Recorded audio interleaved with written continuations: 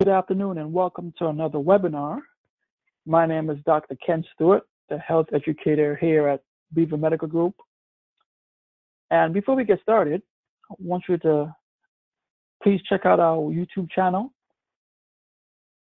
And it's there on the screen. Our YouTube channel is Epic Health Education. Epic Health Education. We have over 85 webinars to choose from, so take some time to check it out. But before we get started, I'd like to just make another announcement. I hope we're staying well, staying healthy, and staying inside. This is a time where we need to stay home and relax and be safe because this coronavirus is giving us major problems. So please do that. So the topic for today is, what are your wishes? What are your wishes? Starting the conversation about advanced care planning and end-of-life care can be very difficult. However, end-of-life planning is more than just what kind of care you want in your final days. It's about such personal choices as who you want with you when the time comes and what will bring you and your family comfort and peace. We'll be answering 4 questions.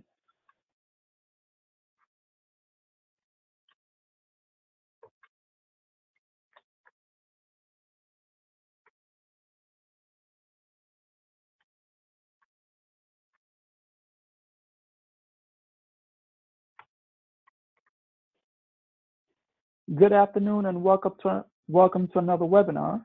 My name is Dr. Ken Stewart, the health educator here at Beaver Medical Group. And I want to just thank you for the time that you're here. Before we get started, just like to make a couple of announcements. The first is, check out our YouTube channel. The channel name is Epic Health Education. You can go to Google, just type in Epic Health Education YouTube, and that should take you to it.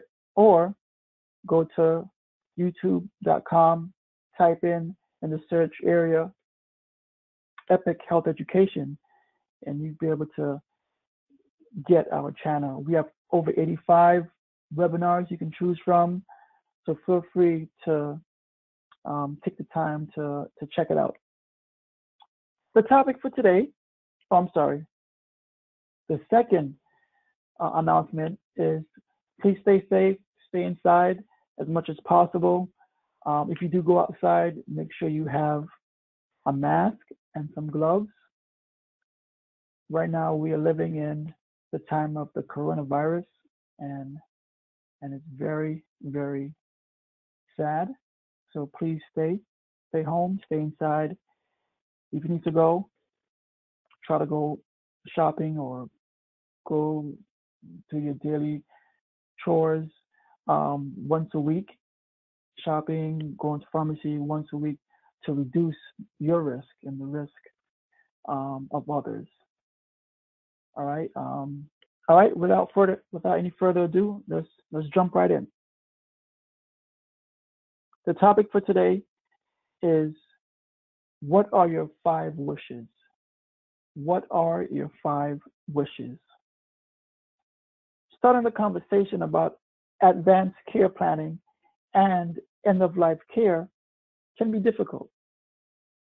However, end-of-life planning is more than just what kind of care you want in your final days. It's about such personal choices as who you want with you when the time comes and what will bring you and your family comfort and peace. We'll be answering 4 questions. The first is, what are 5 wishes? The second is, how does the 5 wishes work? The third is, how does it look in practice? And the fourth is, how do we get started?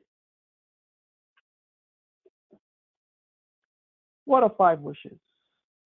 Five wishes is a document that lets you decide your final wishes, as well as how you'll be treated if you ever became seriously ill.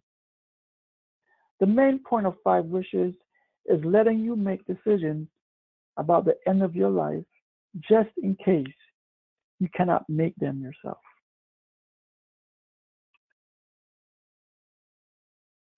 How does five wishes work? Think of it as a living will or as a conversation piece you can use to collect all your end of life wishes in a single place. Five wishes is a legal document in all states but eight: Alabama, Indiana, Kansas, New Hampshire, Ohio, Oregon, Texas, and Utah all require their own official documentation. Once you get started filling out your own five wishes document, you will have many important decisions to make. For example, you'll be asked to name someone you trust to act as your healthcare agent, but you'll also be asked to leave instructions for the types of medical care or for the type of medical care you want and don't want. In addition, you get to make decisions surrounding your comfort, your dignity, and other requests you have, no matter how specific they are. In an article written by Paul Malley, the creator of Five Wishes, he stated that the questions that seem the least important wind up impacting families most. Examples include questions regarding pain management and what it takes for someone to feel comfortable, clean, and warm. Another example we can consider is, would you rather die at home if given a choice? Do you want music playing? Do you want people with you? Those little things may sound small, but this is where the true gift is, says Malley. Let's look at the five wishes in practice. Let me introduce you to a situation that occurred. John recently had a stroke and became incapacitated overnight. Mrs. Smith was able to make the necessary arrangements, making Mr. Smith's passing more bearable. Well, how did she do that? Well, after her husband's first day in intensive care, for example, Mrs. Smith noticed in her husband's Five Wishes profile that he wanted pictures of his grandchildren in the room. Reading that detail, she suddenly felt good about leaving him long enough to go home and get cleaned up, knowing she could bring back all the family photos he wanted to be surrounded with. At one point, there was a disagreement among her children over whether their father should be taken off life support. But thanks to the details in the Five Wishes document, the entire family learned together that he didn't want to remain on life support if doctors were sure he would never come back.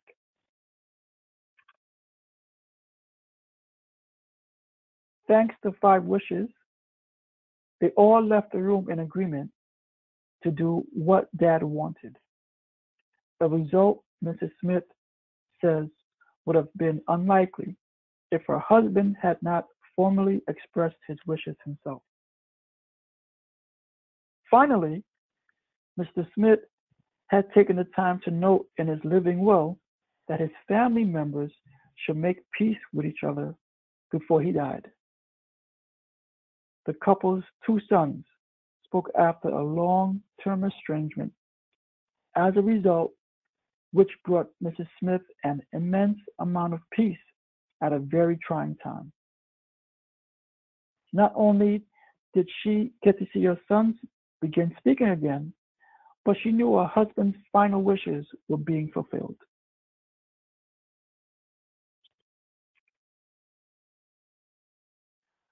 So, how to get started with 5 wishes? You start the 5 wishes by asking 5 questions. Wish number 1: the person I want to make care decisions for me when I can't is, you fill in the blank. The kind of medical treatment I want or don't want is, how comfortable do I want to be? How do I want people to treat me? And lastly, what I want my loved ones to know is,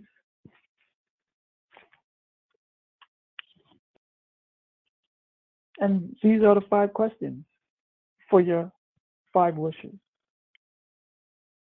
This brings us to the end of this webinar. Thank you for taking the time to view this webinar, to learn more about 5 wishes. Hope you have a good evening. Take care and have a good day, and we'll catch up next week.